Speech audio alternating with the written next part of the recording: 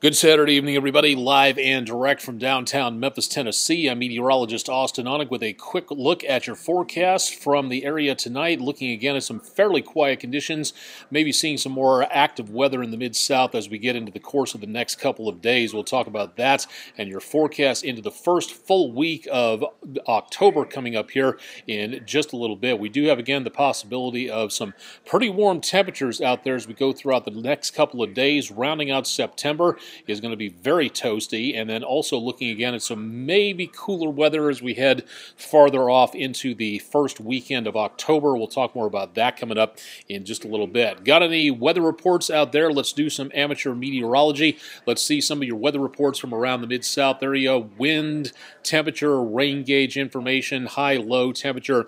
Drop those into the comments section, and I'll read the weather reports as they get posted on by. Coming up in just a little bit, we'll take a look at some of the weather pictures that you have sent in on Facebook. Not too many on Twitter these days, so we'll send a few of those coming up in just a little while, so stay tuned for more on that. If you've got some, please tweet them to me at Aonic_WREG3, or you can reach me again at any of these social media networks, or you can get to me again through WREG.com/weather. If you can't stick around for the whole forecast, it's in the red bar scrolling by at the bottom of your screen. Social media information in the blue bar beneath that, down a little bit, one more row. So if you'd like to see a little bit more about what it looks like into and around the area, stick around for more, and we'll talk more about the forecast coming up here in just a bit. We'll also talk about the tropics as well, so stick around for more on that. Overnight, again, decently cool. Shouldn't be too bad across much of the area, but we should see, again, temperatures dropping into around the lower to mid-60s, and could be some patchy fog again tomorrow morning, so that could be something to take a look at there. Ripley, Mississippi, 83 degrees. Avery, Nellam, ready for colder weather. A lot of people are looking at that as well. Quanell, So Real, Stanford, 2-mile-per-hour winds out of the southeast. Thank you very much. Yolanda Robinson, 86 in Hughes, Arkansas today. Thought it was fall. Well, calendar says one thing, temperatures say another, so we'll see how well that works out in the next few days. Katie Slaughter Rutenberg from Dyersburg, beautiful day today. Hot in Marvell, Arkansas. Donald Cavett, thank you very much for that one, or Cavett, sorry about the mispronunciation, if that was one. Bobby Ralph Costley, happy National Coffee Day back to you. Hope you enjoyed your cup of joe for today. Robinsonville, Steve Christian, welcome to the show for this evening, and everybody else checking in. High temperature today, this was about as pretty typical late September as you could possibly get. Numbers back in the lower 80s. Low temperatures, again, back in the upper 50s, just above normal. No precipitation, but thanks to all that rain we got last week, we're doing a pretty good job of keeping everything pretty well, again, on the filled for the rain gauge, about 9 inches plus for right now. So good news that it's been a very good year for rainfall, but not overly as we've seen in a few years before, with a lot of flash flooding going on across much of the area. Lakin, Nicole Willard, Senatobia, 79 degrees today. Felt great. Didn't make 80 degrees. That's a rarity out there for today. Marion, Arkansas, 71. Christy Simmons, welcome to the show. A little difficult to see in the glare, but that little pinpoint of light right around there, that's the planet Jupiter being seen. Unfortunately, there are some clouds drifting on through, so you may not be able to see too much. This from our Cotton Exchange camera in downtown Memphis. Traffic is moving in almost all directions at 240 and Poplar for tonight. The interstate is open. Eastbound Poplar is open. Westbound Poplar, not so much. We've got everything closed down here. The exit ramp to westbound Poplar and any traffic going across Poplar westbound is being routed off onto the interstate. That's that Memfix 4 construction going on. Otherwise, everything's moving along pretty nicely, so it looks pretty good across much of the area there. Storm Tracker 3S radar, nothing showing up in the way of precipitation. Should be staying that way into the rest of tonight and into tomorrow as well. So pretty dry conditions out there, although we are seeing, again, a few clouds drifting on through, making their way up north of I-40 tonight. Not a lot, but at least some of them anyway. Calm winds, 68 degrees. Scott Jarvis in Banner, Mississippi. Thank you very much, and thanks for all the great pictures you've sent in before. Thank you very much. Greg Coble, happy birthday. Congratulations. Thanks a lot for joining us tonight. Hope it was a good birthday for you. Live, real-time, on your side weather showing upper 70s to about upper 60s to around the lower 80s. Still pretty toasty around Memphis International Airport and a few lower 70s out there as well. This information on your computer system, again, go to this website address, WREG.com/weather, and click on the weather bug icon for more information about live real-time weather near your location. Rest of the evening, the HRRR forecast, that's the high-resolution rapid refresh model that does a very good job of short-term forecasting, about 18 to 24 hours out. Use this a lot, again, to give you an idea of what's coming up today, tonight, tomorrow, stuff like that. Longer range forecasting, well, we'll take a look at that in the tropics coming up in just a little while. Heading out for a dinner and a movie, late stuff going on tonight. Take the jacket with you because after News Channel 3 at 10, temperatures will be dropping again, in some cases back into the lower 50s in parts of the Mid-South area, but mainly upper 50s to around 60 for the metro area, south and along of I-40 for the rest of the day today. So looking at some pretty chilly numbers into tomorrow morning or so. Alan Bogard from Corpus Christi, Texas. Haven't been down that way in quite some time. Thank you very much.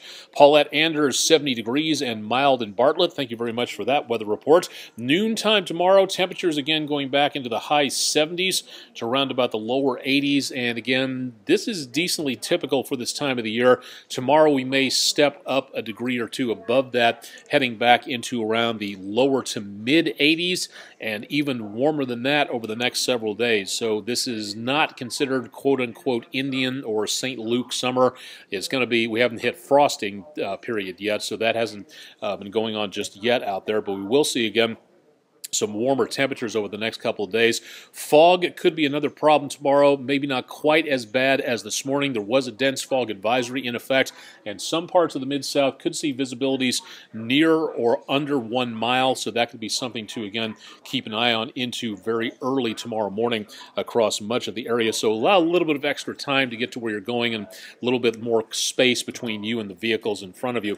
Rest of the forecast, running the numbers, again, numbers back in the mid, possibly a few upper 80s into tomorrow, but so far we're not getting anything in the way of precipitation out there. When the kids hit the bus stop on Monday morning, when you get ready to head to school, and when you're picking them up from school and heading home for dinner, that's when we're also going to be seeing the possibility of some more showers and thunderstorms out there. So could be some problems with outdoor activities Monday and an almost identical forecast into around Tuesday. Now we've dropped the chances of rainfall from about 50 to 60% down to about 30, so more isolated possibilities more than anything else, but still pretty toasty out there for the early part of October. Staying in the mid to upper 80s throughout the rest of the week. Yeah, I know it says autumn on the calendar, but we get these warm spells every once in a while. Showers and thunderstorms leave the area by about midweek. Tuesday should do it for us without too much going on, and then leaving the area, heading into around next weekend, things are looking a little bit better for the possibility of showers and thunderstorms. Friday night football, Friday outdoor activities right now look pretty good. Weekend looking not quite so good at this point in time, so this is going to be where we see the potential for some more problems with outdoor activities. Otherwise, very warm over the next several days. Finally starting to get back to those nicer fall temperatures by the second week of October, but even that can change, so keep it tuned to News Channel 3 again for more information on that. All right, into the tropics. We did have Kirk down into around the Caribbean. Unfortunately, Kirk has basically fallen apart. The remnants of Kirk are going to continue to wander into the western Caribbean, maybe into the Gulf of Mexico, but it doesn't really look like much for right now. Back into the northern Atlantic. What's left of Leslie picking up a little bit of steam up to about 50 miles per hour tonight, so we have a stronger tropical storm in the northern Atlantic, but it's heading, as you can see, away from this area and not exactly a problem for here. Now back into around and toward the other side of the continent, we've got Rosa, which is a hurricane at about 105 miles per hour. It's been a major hurricane for the last couple of days. That's Category 3+. Now it is diminishing as it approaches the Gulf of Baja, and as it goes a little bit farther back to the north, we may see again the potential of this storm system curving up into, of all places, the desert southwest, northwestern Mexico, even eastern California could wind up with a lot of rainfall out of this. So anything, say, east of San Diego, anything west of Albuquerque, if you're traveling anywhere in that area, Tucson, Flagstaff, Santa Fe, Taos, down to around portions of around Phoenix. Could be seeing again some breezy winds, some heavy rainfall. Again, could be the possibility of some severe weather in there as well as we go throughout the next couple of days. But that's going to be several days before what's left of Rosa heads up this direction. It will not be a hurricane. It will not be a tropical storm. Once these things move over the land surfaces, they lose about 50% of their power because they're no longer over their power supply. So once they're off that and over the land surface, they really start to degenerate, but there could be enough structure left to where we could see some breezy winds and some very heavy rainfall out of this, so please keep that in mind. Mark Miller, thank you very much for a foggy view this morning from around Coro Lake. Thank you very much for that one, and the subsequent picture, which I tried to get on here before we did this update, but unfortunately didn't have time to get that in there. But the foggy picture, very nice from that particular location. Not everybody had fog. Rebecca Maddox picking up a great view of sunrise in Byhalia, Mississippi this morning. Thank you very much for that one. And a beautiful view from earlier this week, Dana Walker Johnson. Didn't get a location on this, but beautiful view of the rain clouds finally starting to clear out and some blue skies coming back in this direction. So a very nice view from Miss Johnson on that. Thank you very much. If you've got weather pictures, we'd love to see them and share them to everybody here. All you have to do is, again, send them to me at austen.onek@wreg.com, or again, go to this website address at wreg.com/weather, or again, just go right to our web page and just go from there, and you can send them on from those locations. Catch my forecast throughout the rest of the weekend on News Channel 3. Welcome to everybody else who's checking in from around the area for this evening, around the Mid-South. Curtis Williams from Fisherville, thanks for joining us. Brian and Amanda Waddle, welcome from Independence, Mississippi. Thank you very much for that one. David Meacham wants the cold to stay because then there wouldn't be any more flies or mosquitoes. Yeah, but then the frogs would be really sad about that. But, yeah, I can understand how that feels out there. It would be nice to get some warmer conditions gone for just a little bit. Coming up in a little bit under a half an hour, join me at about 8:45 on my Facebook, Periscope, and Twitter pages if you'd like to know more about what's going on with weather, where the troops are. If you have friends or loved ones stationed around the world, we'll take a look at some of the locations where American military personnel are stationed. As a nice little salute to everybody out there who can't make it home for the area in here. We're showing again possibility of more chances of showers and thunderstorms around Okinawa as what's left of a typhoon approaches that area. We'll talk more about that coming up here in just a little bit. That'll be coming up at about 8:45, so stay tuned again for more on that. Going back quickly, Gene Wilkins, 7-day forecast looking like this, and don't forget you can always rewind the replay of this to take a look at what we've said before. Temperatures again pretty warm over the next few days.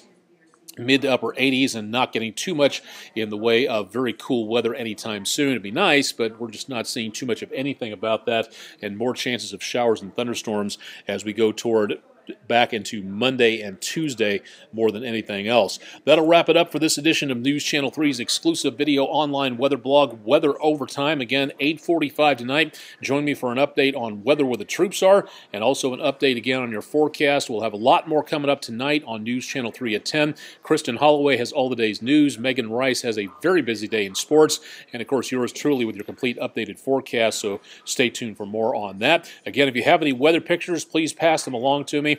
Would love to have your works out there and show them off to everybody, so send them to me at austen.onek@wreg.com. That'll wrap it up for tonight's edition of Weather Overtime. Thanks for joining us, and stick around for a lot more with News Channel 3 on air and online throughout the rest of the weekend. Thanks for joining us.